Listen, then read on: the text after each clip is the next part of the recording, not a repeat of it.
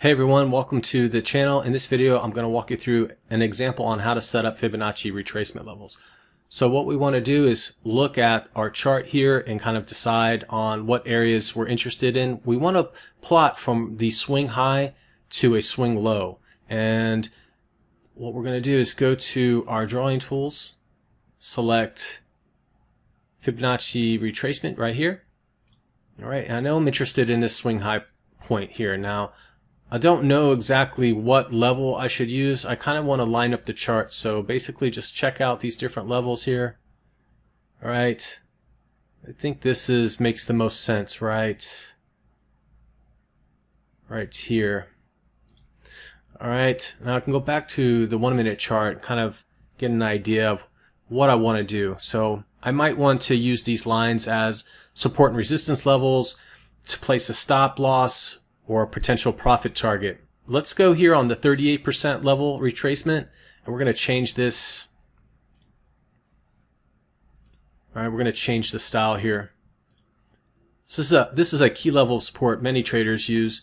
It's a significant level here, so you can see that when the price broke through this level, we had some continuation to the 50% retracement level. All right, now if it goes to the top of the chart back here again, that's 100% retracement.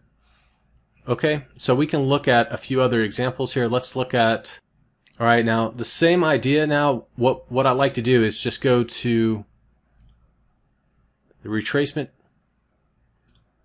to the drawing toolbar here and find retracement. Now, on the previous chart, we started from the swing high to the swing low. What we're going to do now is we're going to start at the swing low and go to the swing high. So again, we're basing our decision on whether or not we want to, if we want to establish a long position or if we want to short the stock. If we want to short the stock, then we need to use the swing low level so we can get an idea of how to calculate, all right, the return. All right.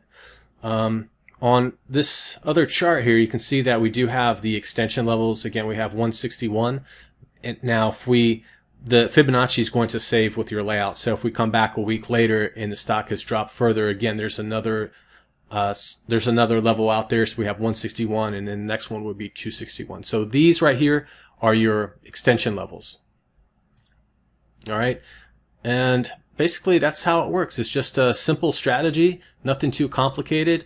All we're doing is basically if we're going to establish a short here, we can say that this is a key level of resistance now, 38% retracement. And if we want to establish a short here, we can place our stop loss here, and then we can place a profit target here at 78%, or we can go further out and look at these other levels. You might just want to recalculate and reestablish redraw your Fibonacci levels. Again, you're just using the swing high and swing low points in looking at different multiple time frames. So that's it for this video. I hope you guys enjoyed the content. You can always subscribe. You'll get an update next time when we release our next video. Also visit our social media channels, and then also TradeZero Learn for some interesting articles on information in the industry. So hope you guys have a great day. We'll see you in the next video.